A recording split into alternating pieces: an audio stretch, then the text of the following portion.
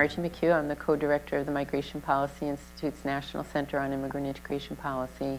And I'm here today to talk about the winners of our 2012 Pluribus Unum Prizes program. This year, the Prizes program is awarding three $50,000 prizes for exceptional immigrant integration initiatives and one corporate leadership award for exceptional efforts by a corporation to promote immigrant integration. The award winners were selected from a pool of several hundred applicants that were received from across the U.S. A national advisory board helped us in making the selection of the prize winners, and the prize winners received their awards at the National Immigrant Integration Conference in September. MPI's National Center on Immigrant Integration Policy created the Prizes program back in 2008 with support from the J.M. Kaplan Fund. We and they wanted to raise up the incredibly important work that's happening all across the country to help immigrants and their children join the mainstream of U.S. society, and also to build stronger relationships and stronger communities by bringing immigrants and the native-born together. I'm very pleased to be able to introduce one of our 2012 Pluribus Unum Prize winners, Californians Together.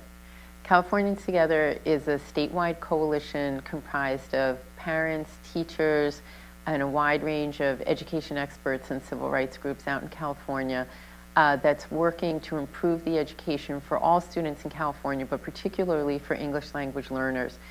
Those English language learners are students who arrive in California schools speaking a language other than English, and in a sense have to do double the work of other students. They need to learn the English language at the same time that they're completing the curriculum that all other children in their grade are completing.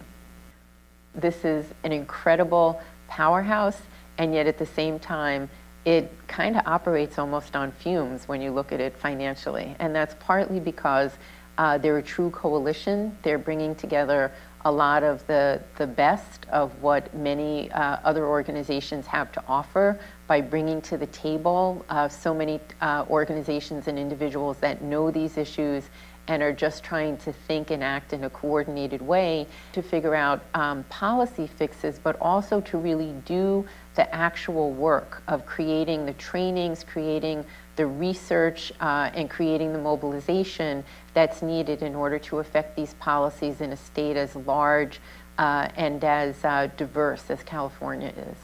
The leading edge of the work that we and our prizes committee saw throughout our selection process that were most impressive to us were, first of all, the work they've done to create the seal of biliteracy in California, and then also the work that they've done in order to ensure that the new movement to create Common Core standards in K-12 education, that those standards would have to specifically be linked to the curriculum for English language learners, making sure that that incredibly important reform doesn't bypass this huge group of students in California schools. The Seal of Biliteracy recognizes students who graduate speaking two or more languages. It can be either someone who grows up in an English-speaking household who speaks Spanish, or someone growing up in a Spanish-speaking household who speaks English as well as Spanish at the time of graduation. It is a very important tool for language preservation in the United States. It's a simple, it's a bold, and it's an appealing policy innovation that promotes academic achievement. It can be seen promoting economic development, and it can be seen as promoting social cohesion. It's not only been adopted by the state of California, but as of July, it has been adopted by the state of New York, and the states of Illinois, Oregon, and even Georgia have expressed interest in the seal. We had several chambers throughout California who endorsed the Seal of Biliteracy. The Los Angeles Chamber of Commerce did, the San Jose Silicon Valley Chamber of Commerce did, the El Monte Chamber of Commerce, and several others. The Orange County Business Council also endorsed it. And for the student themselves, we think there are two very significant things. One is it does really make them college and career ready.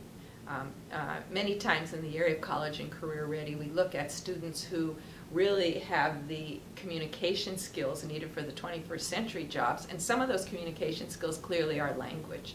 And for many of the international jobs, many of the service jobs in our communities require biliteracy and bilingualism, and our students now are prepared to say that they have that certification, and they really are in a position to say, I'm prepared. For any educators who are watching this, you may actually know Californians Together for their work on long-term ELLs. That's not even a concept that was really in the literature until a year or so ago when Californians Together pioneered research that showed that an incredible proportion of young people who were in California's high schools were in fact young people who had never developed academic proficiency in English. In a sense, they appear to have learned English, what many would consider schoolyard English. They had been passed up through the system, seeming to be English proficient, when in fact they had huge gaps in their academic proficiency in English, and those gaps were preventing them from doing grade level work.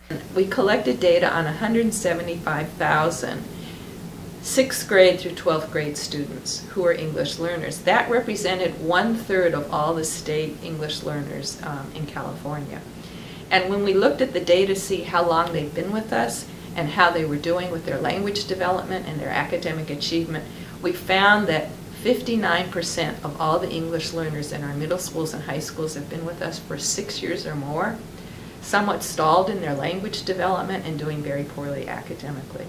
That became our definition of what a long-term English learner was: 6 or more years, not progressing in their language development beyond a certain level, and doing poorly academically. And what we found by and large is that for most of the students, the services were spotty in the early grades. They were not consistent. In some respects, they were in English-only settings that did not have any supports for their language development or a differentiation for their academic achievement. And where they were now as long-term English learners is they were mostly sitting in mainstream classrooms, again with no supports or specific instruction, or they were sitting in intervention classrooms which were not created for their specific language and academic needs.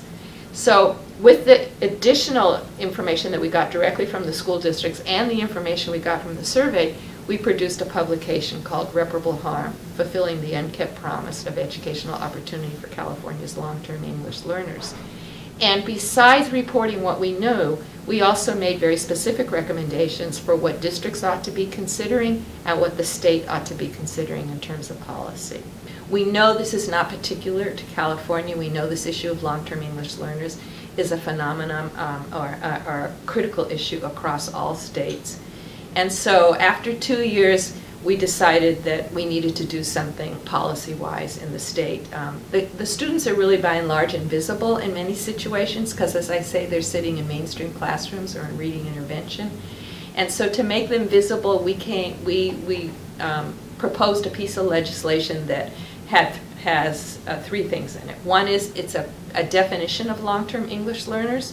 We also have a definition of students at risk of being long-term English learners because we want to try and catch kids early, try and do something for them so they don't become long-term English learners.